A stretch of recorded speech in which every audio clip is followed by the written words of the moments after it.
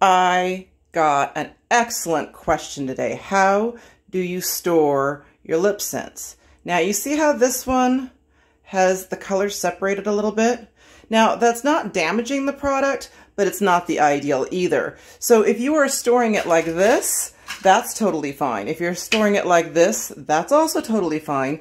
But if you're not using a color often and it sits too long, it may separate. So what you want to do is it's still going to shake. You hear the ball in there? You always want to shake it before you apply it anyways, because you want the ingredients to mix together.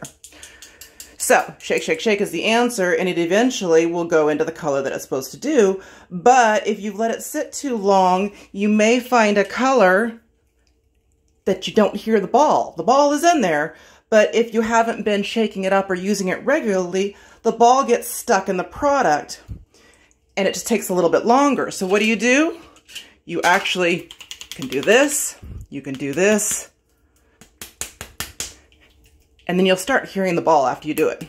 But the answer to the question is rotate it. So if you've been storing them like this so that you can see the colors, you just want to take and rotate it every once in a while. So these are colors that maybe you don't use so often, and now they have time to shift. Or if you've got it laying this way, it doesn't have to settle on the bottom or the top. It's going to settle here, so it's a little bit easier to shake. Or if you have it in something like this, because this is how I typically will keep my stock, like this, and I'll rotate it this way, and I'll rotate it this way, and I'll rotate it this way. And so even if I'm, sitting on some stock for a while, it's still being moved around. So, it's not a problem if you're not using your colors all the time, but if you're not, you can shift your colors from side to side, from time to time, and that is going to allow your products to not get stuck and look more like that product I showed you that was separated. So just remember, rotate your stock. It doesn't matter how long it's been sitting. It will shake together, but some of the purples will separate more than some of the other colors. And so shaking them up and hearing that ball is going to put the color together. So it's not a problem. It's not a damage. One other thing to keep in mind is the wand in the product.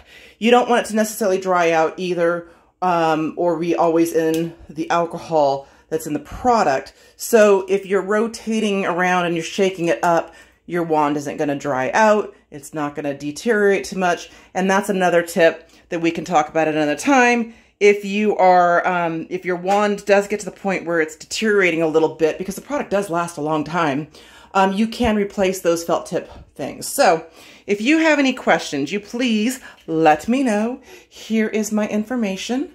You can go to the website. You can email me.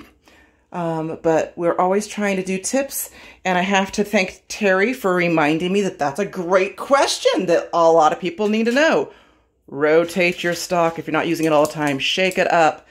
That will keep your product working better longer. All right, guys. Hope that helped. Thanks.